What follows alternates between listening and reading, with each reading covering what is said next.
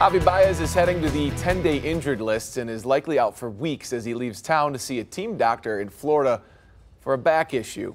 Baez says he's been going through issues with his back throughout the season and told reporters when he couldn't play this past Sunday, he sat down to talk with A.J. Hinch about the pain.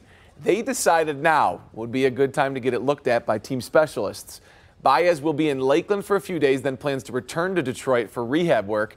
But he spoke about a timeline and spoke about it with the second half of the year as his return. Baez's season has been awful. He's hitting .183 with 1 home run and 25 RBIs and 42 strikeouts across 53 games. He is owed $25 million this season, then a total of $73 million over the next 3 seasons. Ryan Kreidler has been called up from Toledo.